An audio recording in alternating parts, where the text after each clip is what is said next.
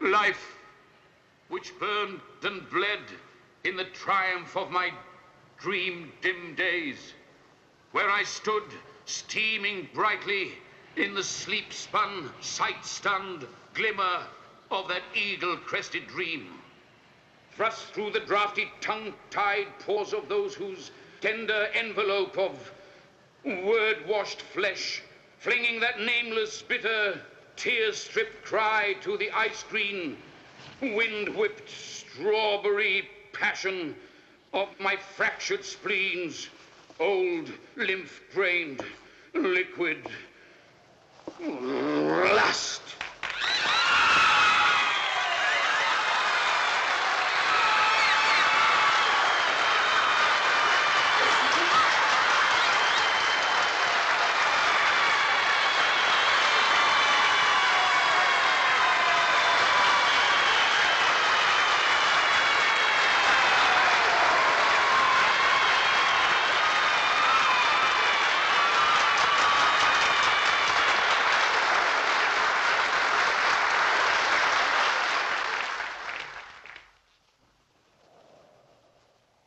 The poem that I've just recited to you was composed in a hospital in Burma as I lay close to death, having been savagely beaten by a horde of outraged Belgian tourists.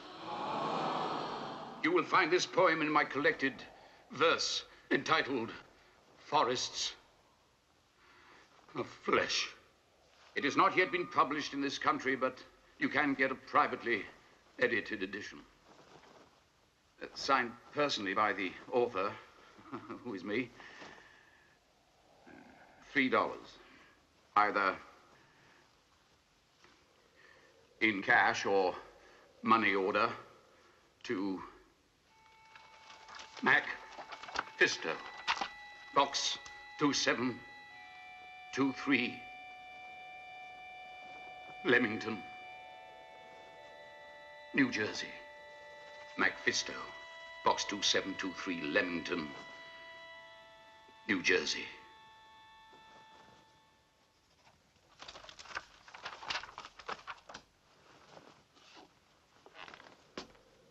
I would also like to express my thanks to the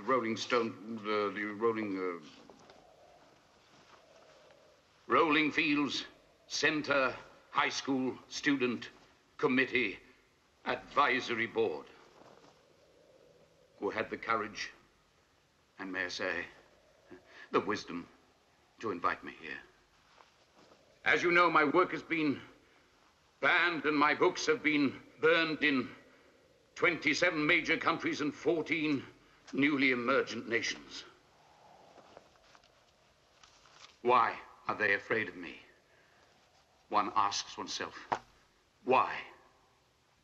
Because I celebrate the virtue, the beauty, the wonder, the ultimate, ineffable desire of the ecstasy of the human spirit. Oh, dulcis imperatrix, whatever that may mean.